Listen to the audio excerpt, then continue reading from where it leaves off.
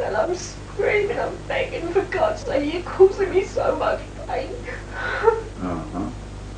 Yes, yes. And at this point, I beg them, but they don't stop. They just carry on. It's just as if they've got a job to do, and it's as if they don't hear or they don't want to hear, but they carry on. What sort of background do these people have?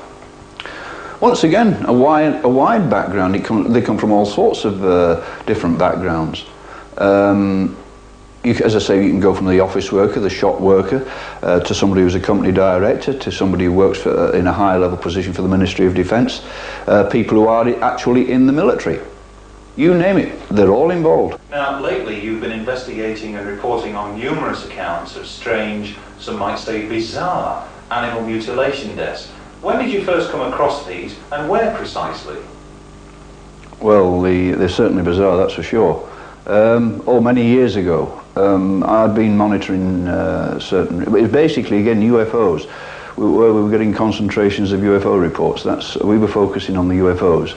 And then it seemed to transpire that when these UFOs had been in the area, people started to find these mutilated animals. So I started to look much deeper into this.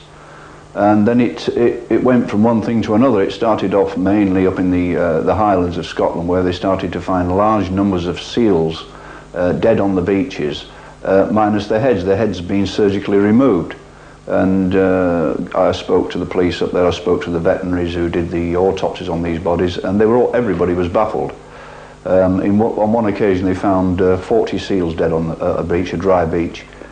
And the vet said every one of the seals had had their head removed in a very precise surgical manner. In fact,